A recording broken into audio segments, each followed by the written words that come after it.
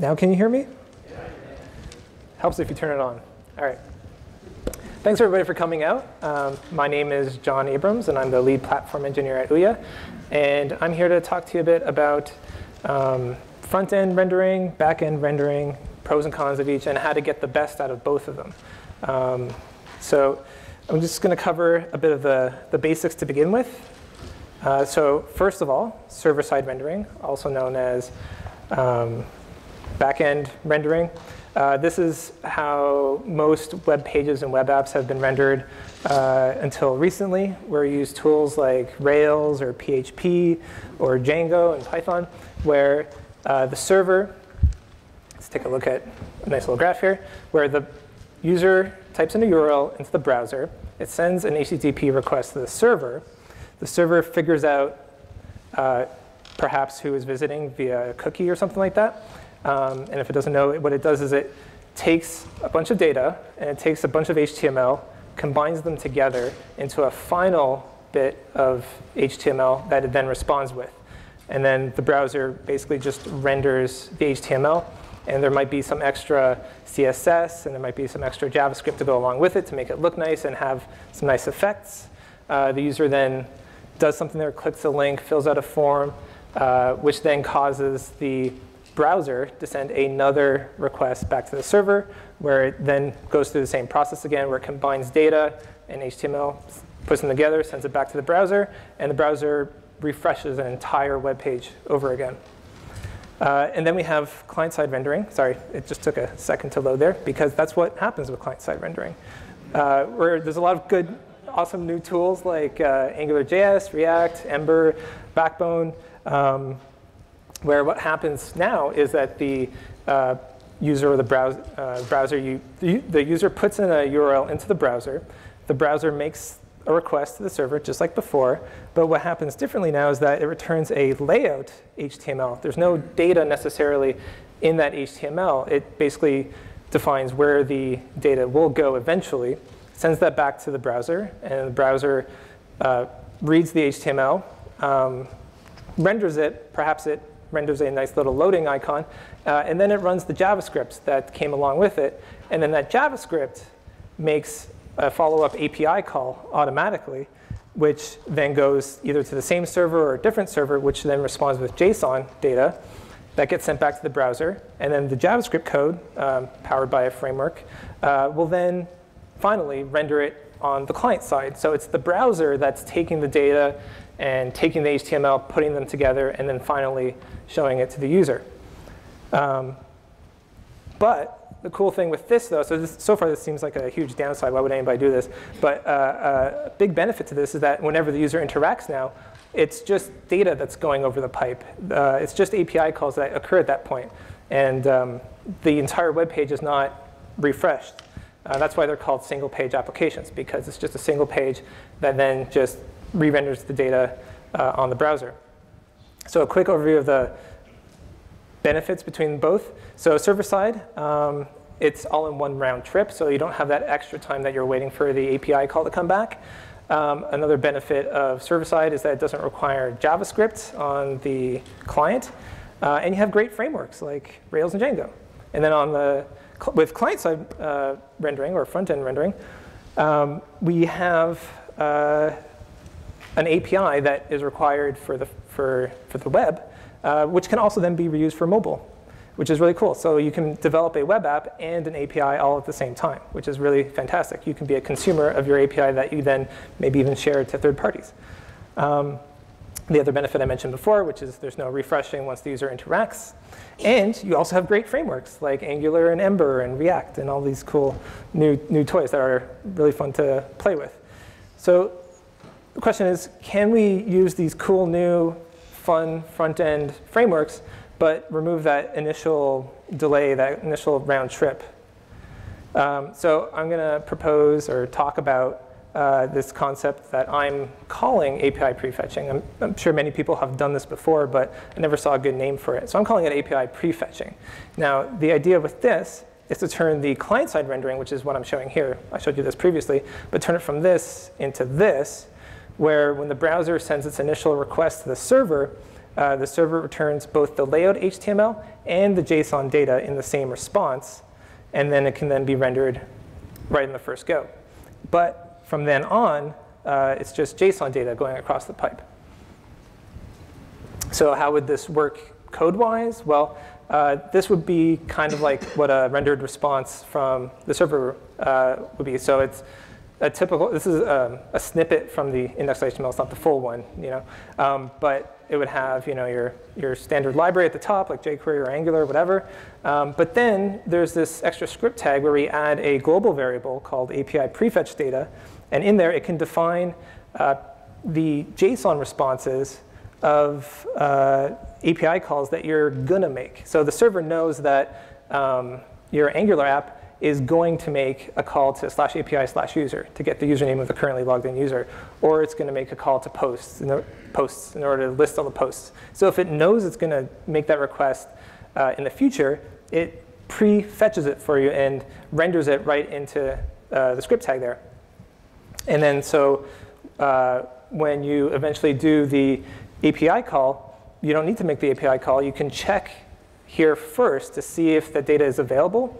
If it's available, use it, and then wipe it away so that if you then were to make another call to it, it would hit the server. And if you're making a call that's not listed in your API prefetch data, then what you would do is go to the internet and hit your server. So to implement that, it is a bit hairy code-wise to do. Oh, before we get to that, let me just explain that it actually makes things load faster. So here's like a best case scenario where I was just testing this on broadband to a server in San Francisco, and I was at home in San Mateo. And this is without the data prefetching. It was about 607 milliseconds. And with the prefetching, it was about 20% faster. It actually varies quite a bit. And I recommend, if you are thinking about implementing this, to try it out. Various applications and scenarios of clients and where your servers are located and where your clients are located and how they're connected, whether it's mobile or broadband, it can have an effect. But generally, it's faster. It just makes sense that it would be. So to make it easier to implement this on the front end so that you don't have to worry about checking that global variable, see if it has data there, and then wiping it out so that you don't hit it twice in the same session, I created a handy little library for you guys to use on the front end called API Prefetch. And basically, it takes what you had before, but notice here I added an extra line at the top where you include that library. And this way, now when you make a request, it will automatically check it for you or hit the internet, depending on what's needed.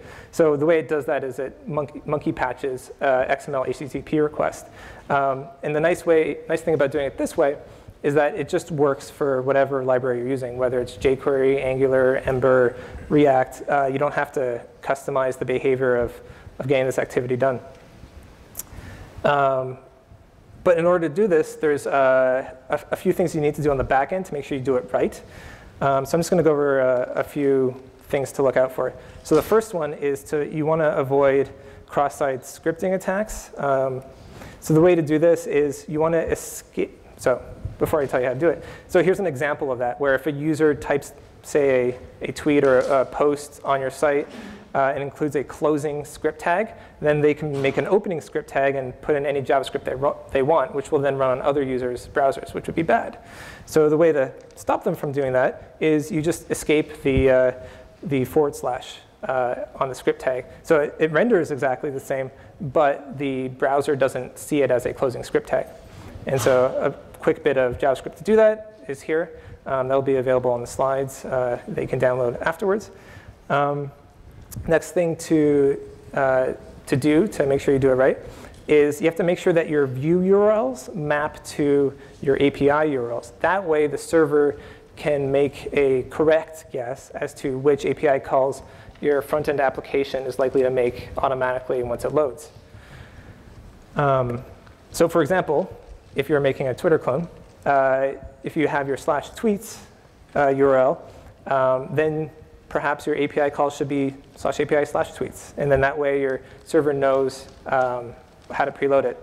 Otherwise, you can put in exceptional, you can code in little changes or exceptions if you want on the back end. But that helps make your code a lot simpler. Another thing is your front-end app needs to run in HTML5 mode. What that means is don't use the hash symbol in your URL like a lot of front-end frameworks will do automatically. Most of them have an option to enable HTML5 mode, whereby it can use the push state functionality in browsers so that it can change the URL while the user is interacting with the website. The advantage to this is now the entire path is sent to the browser. The way browsers work is they don't send the information after the hash symbol to the browser, because that's meant for the browser. But the server needs to know which view is going to be loaded. That way it knows which API responses to prefetch for the call. Another thing is that it'd be helpful if your API request handlers can also be invoked by the server itself.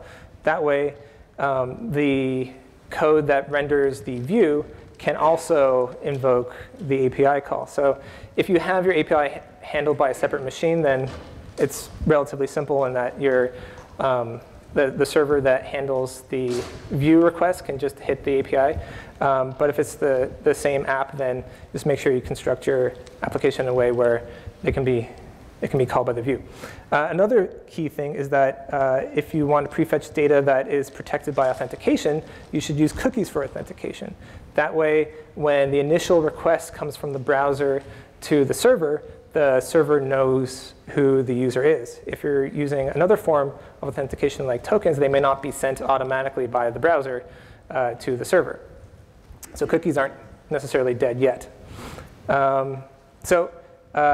Here's a quick list of libraries that help you to do this easily. So I mentioned API prefetch.js, but I also wrote a backend framework for Node.js that has this as a feature. So simple plug there. But I haven't come across any libraries to help do this with Rails, Java, Python, PHP. Perhaps I'm just not looking hard enough.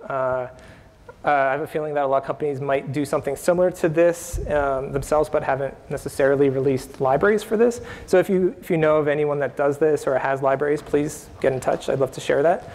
Some of you might be thinking now, why do you need to do this prefetching of API calls if you don't necessarily do that for images and JavaScript code and CSS, which are known as static assets?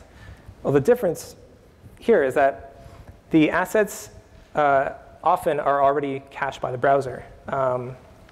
Sometimes even there's an asset shared between multiple websites and can already be cached by the browser. For example, if you're loading up jQuery from the Google CDN, it's likely that a user has already visited another website that's loaded jQuery over the CDN. And speaking of CDNs, assets are also servable from a CDN, meaning they can be served from a server that's much closer to the user. Meanwhile, the API is usually kept close to home base, wherever that might be. So usually the API calls have to travel a longer distance than the calls to get assets. Also, browsers can often prefetch themselves static assets. So they can see that you're about to click a link or you're on a page that links to a site, and it can actually go and visit it and see that there's a bunch of assets that are going to be needed, and it'll start downloading it right away. Also, when you first load a web page in a browser, it will look to see what assets are being referenced in the HTML, and will start downloading them in parallel together, so that even by the time the HTML is finished downloading, it'll be close to be finished downloading all the static assets. But the API calls, they won't even be executed until the JavaScript is downloaded and the JavaScript is parsed and then it's executed, then the API call starts. So it'd be nice if we can skip that step at the end with the API prefetching. Also, HTTP 2.0 is going to be a thing where you make a request to the server and then it can respond with the HTML, but it can also respond with a bunch of static assets that it knows the browser is going to need. And this prefetching of the API can even fit right in with that. And that way, the initial response has everything needed by the browser to render the final view to the user. So that's it for the talk. Apparently, I talk super fast. But we've got time for questions now. And so here are some links of stuff that I mentioned in the talk. And yeah, thanks.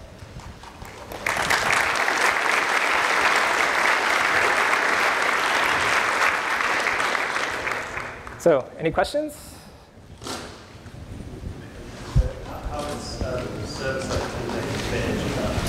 How does server-side templating fit in with that?